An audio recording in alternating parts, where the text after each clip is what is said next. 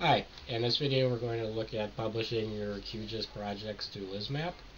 In order to publish your projects, you'll either need to have an existing repository or to create a new repository. If you're not sure how to create a new repository, you can see our previous video on creating a repository. So in order to publish your QGIS projects to Lizmap, you'll need to use the Lizmap plugin. If you don't already have it installed, go ahead and go to Manage and Install Plugins and search for Lizmap. Here we already have it installed. If you don't, go ahead and install it. So once installed, you access the Lizmap plugin via the web menu. Go to Web and you should see Lizmap. Go ahead and click. And you'll see a screen like this. If you haven't already done so, you want to go ahead and enter the URL, give it a name, because you can have multiple installations here. And it should come back to you and it will prompt for the password. And it should come back to you with this thumbs up showing that everything's been read correctly from your Lizmap installation. Okay, if you look at on the left menu here, map options, we have various options for publishing the map. What we're going to do first is just go ahead and leave everything at the default and just go ahead and publish it and then come back and make some changes.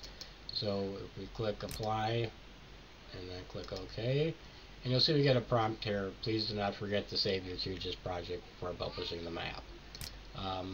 The reason for that is that every time you go to publish the map, a Lizmap configuration file is generated. Okay, if we go to the location that we saved our QGIS project file or QGIS file, we'll see that the Lizmap plugin also generated a QGIS.cfg or configuration file, and both of these have to be uploaded to the repository together. Okay, now to publish the map, we can use SFTP or FTP, and at the end of the video I'll also show that if you're an AccuGIS client, you have a third option, which is use our publishing tool.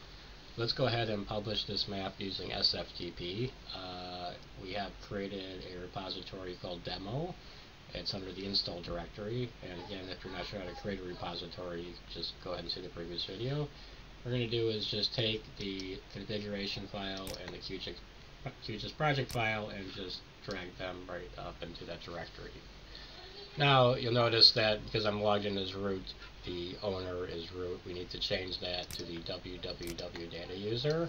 Let's go to properties, and this can be done via command line as well. www data, and click OK. And now we should be able to see our, if we've set the permissions for them to be seen via the Lizmap installation. So let's take a look at that. Okay, so now we see our map has been published to the demo repository we created earlier, and we just published this map. It has a default thumbnail. You can change that as well. Let's go ahead and click and make sure the map renders correctly. Okay, I haven't selected the layer to render on the map load, so I'm going to go ahead and click here. And there we have our map. So we uploaded the QGIS file and the QGIS configuration file that was generated by the Lizmap plugin to the repository we created on our server, and now the map is rendering. We're going to make some changes here. We want this to come on to render, unload, and also we want to get some pop-up information. So we'll go ahead and make those changes now. Okay, so we're back at the Lizmap plugin menus, and let's go to map options. We always find all kinds of options. There's quite a number of options, and again, you can look at the Lizmap documentation for that. I'm just going to make a couple simple changes here that you'll most likely want to make. And for our project layers, if you click on that layer, we can set the title here, and we're going to go ahead and we want it, I'm going to select toggled so that I won't have to select the layer for it to be visible when the map loads. It'll be visible automatically. And I'm going to select pop-up to display the features on click. Go ahead and click apply and OK. And you'll see again you get the prompt, make sure to save your QGIS project file before publishing your map. So we'll go ahead and save that.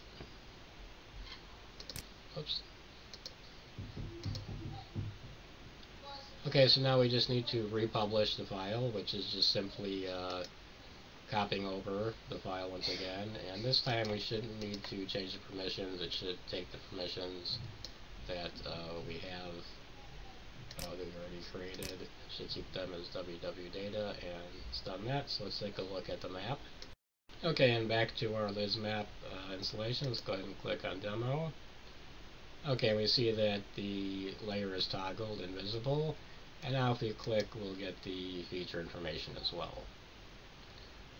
Okay, so we've covered basic publication, which again consists of installing the Lizmap plugin, setting any options we want within the plugin, and we uploaded both the QGIS project file as well as the Lizmap configuration file to the repository we created or to an existing repository. Okay, and finally, as mentioned earlier, if you're hosting with QGIS, you have a third option for publishing, and that's to use the publishing tool in the web control panel. Just go ahead and click on that. And from here we can upload our QGIS file as well as the QGIS configuration file to the repository we selected. If you go to the browser here to click, this takes us to the install directory, and here we have the demo repository created. Just click on that to set the repository, and then go ahead and click to upload the QGIS and configuration file. And if you're just updating it, it'll overwrite any existing file that might be there. And what you can also do is, if you wanted to create a new directory, let's call it demo new, we would just put in the new repository name here and go ahead and upload the file to that, and it will create the new repository for us.